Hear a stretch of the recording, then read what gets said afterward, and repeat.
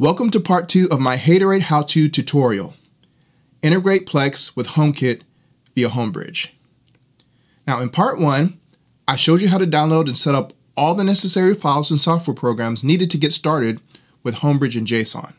This video is part 2, and I'm going to show you how to configure HOMEBRIDGE and download the plugin for Plex sensors and set up HOMEBRIDGE so that it will show up as a bridge in HomeKit.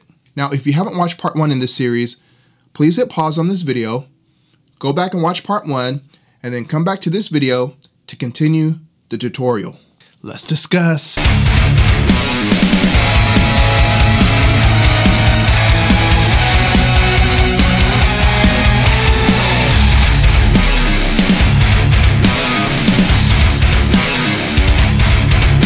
Alright, so the first thing that we want to do is we want to search, find, and add our Plex sensors.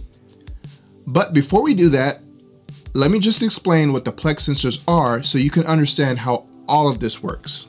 So think of Plex sensors as an actual motion sensor in HomeKit.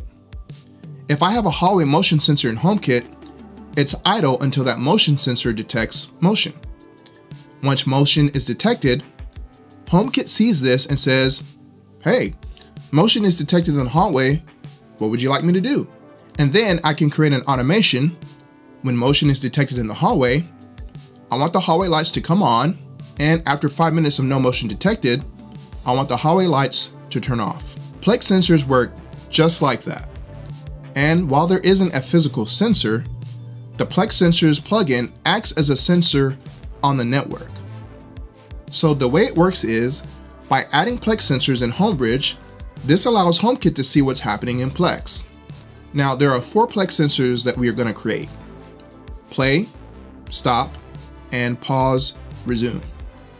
So when a movie is started in Plex, HOMEBRIDGE activates the sensor, and this allows HomeKit to see that a sensor has detected something. In this case, a movie has started, and HomeKit says, I see you started a movie in Plex, what do you want me to do? Now if I pause the movie, then HomeKit stops detecting that the play sensor is active and says, I stopped detecting that a movie is playing, and now I've detected that the pause sensor is active. What do you want me to do? And then I can create automations for each sensor. Now before I go any further, for those of you computer nerds out there who have experience with JSON, this is probably going to be a cakewalk. And there are setup instructions on HOMEBRIDGE's plugin page for Plex Webhooks that I will also link in the description. For those of you who have no idea what JSON is, bear with me as we go through this setup. And if you get lost or stuck, pause, take a deep breath, rewind this video, and start over if you need to. All right, good. So we're going to click on plugins, and we're going to search for Plex Webhooks.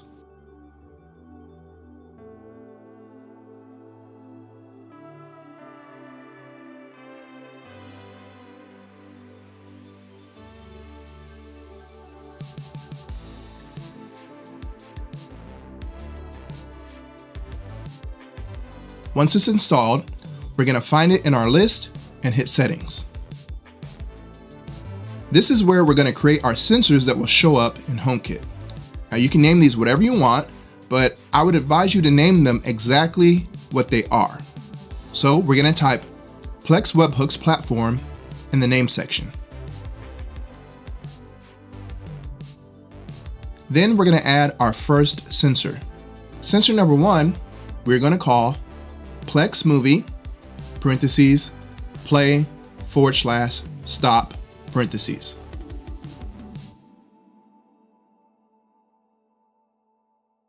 Sensor number 2, we're going to call Plex movie, parentheses, resume, / pause, parentheses. And then we're going to hit save.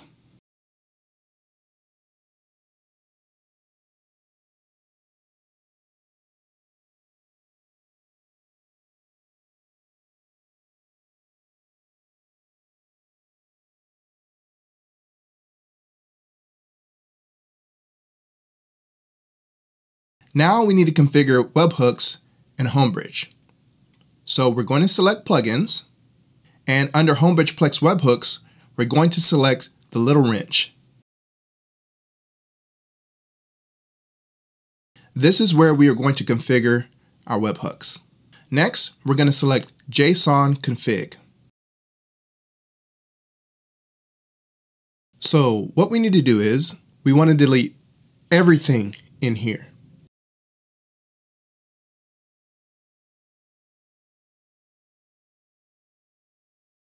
Then we need to copy the JSON config that's in the description of this video. Copy it and paste it here.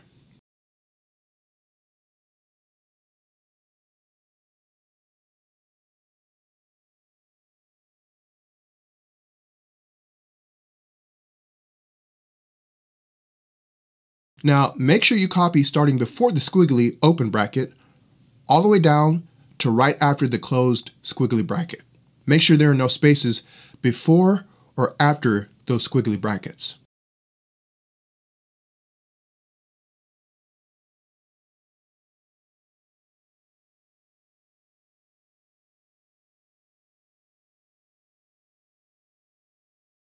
Once it's been copied, now we want to find any instance of Hatoraid in the JSON config and replace it with your Plex client. Hatoraid is the device or Plex client that shows up in my Plex. You need to replace Hatoraid with your Plex client. Now this could be an Xbox, Shield, or Apple TV. So you can assign a webhook to work for as many clients as you want. If you want to control your lights with Plex and multiple Plex clients, then you have to set this up for every client. If you only want this to work with one client, then no worries. But if you have multiple clients in your home theater that you use with Plex, unfortunately, you'll have to configure each one of these. However, for this tutorial, we're only going to set up one client, and that should be good for most people. To find your clients, you go back to Plex, select Settings, and over to your left under Accounts, you'll select Authorized Devices. This is where all of your Plex clients that have access to your server will show up, including remote users. So then you would just scroll through the list until you find the client that you want the webhook to work with. So for instance, if I wanted to use my Xbox, I would select the name. Now I manually changed my Xbox to Hatoraid, and I know it's my Xbox because it tells me at the very bottom. If you haven't changed the name of your devices, then use whatever name is at the very top. Now, I would suggest right-clicking and then copy to make sure you get the naming exact, because it must be exactly as it shows up in Plex. Very, very important. Then we'll go back to our webhook in HOMEBRIDGE and paste the name.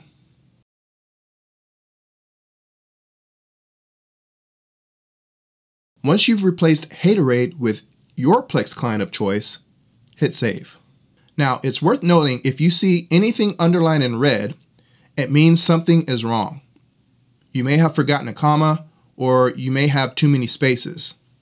But if you try to hit save and it says JSON error, you need to look for anything that's underlined in red and fix it. For example, if I type too many spaces or if I forget to put a comma, you'll see that there's going to be a red line, and if I try to hit save, it's not going to let me do it. So make sure that you check and you don't have any red lines underlined anywhere.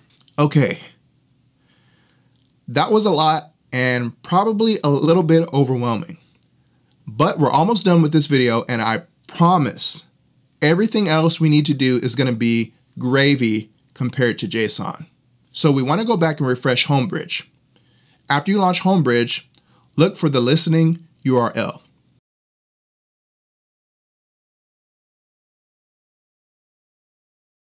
We're going to add this URL as a webhook URL on your Plex Media Server webhooks settings page.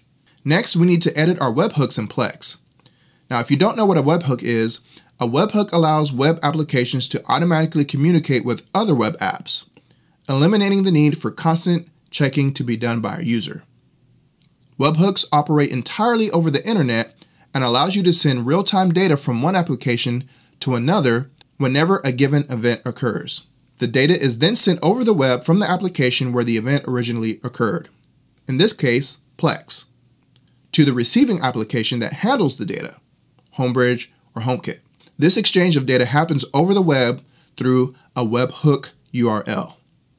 And a webhook URL is provided by the receiving application and acts as a phone number that the other application can call when an event happens. So to link Plex with HOMEBRIDGE via a webhook, we want to go to the HOMEBRIDGE user interface of HOMEBRIDGE and copy this IP address right here. Next, we're going to go back to our tab that we opened for Plex, and if you don't already have the webhook section open, then you'll need to click on Settings. Then over to your left, you'll see Webhooks. Click on Webhooks, and then we want to select Add Webhook. Then we can paste our IP address into the URL. We're going to type http:// and then our IP address.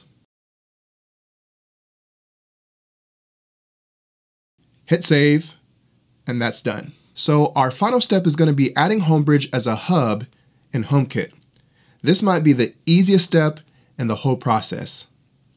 To add HOMEBRIDGE as a hub, you have two options. You can either scan the QR code that's displayed on the homepage of HOMEBRIDGE's web UI, or you can type in the 8-digit numerical code. If you're watching this, then you probably aren't a first-time HomeKit user, so there's no need to school you on adding accessories to HomeKit. You know the drill. If you have never used HomeKit before, then just open your Home app, hit the plus sign, and scan the QR code. From there, it's pretty self-explanatory. Apple is really good about making the setup process very simple, and it'll walk you through it. Now, in order for HOMEBRIDGE to work properly, it's highly recommended that you install HOMEBRIDGE on a computer that is on 24/7 with an Ethernet connection. Now, some of you might scoff at that, but what I did, I just installed HOMEBRIDGE on the same computer as my Plex server. I leave mine on 24/7, but you may not. You might only turn yours on whenever you want to watch Plex. But a big benefit of installing HOMEBRIDGE on the same machine as your Plex server is that whenever you are using Plex, you know HOMEBRIDGE is going to be running as well. So I just wanted to let you know that. All right, guys, that is actually going to conclude it for part 2 of this tutorial series. You've got one step left, so you can go ahead and click on part 3 of this video. You'll see it as an end card at the end of this video, or you can just go to my videos and you'll see it.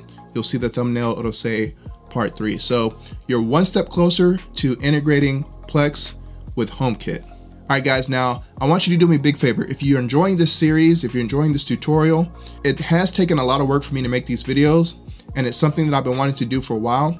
So if you could show your appreciation by hitting the like button, subscribing to the channel if you're not already, and hitting the bell notification so you'll know when I post new content.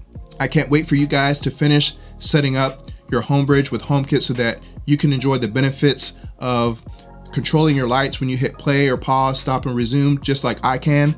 And it's a game-changing feature that I know you're gonna love and you're never gonna wanna go back. So I'll see you guys in part 3 of this video, as well as future videos. I'm Hatoraid Cowboy, and this is Hatoraid Cowboy Cinema.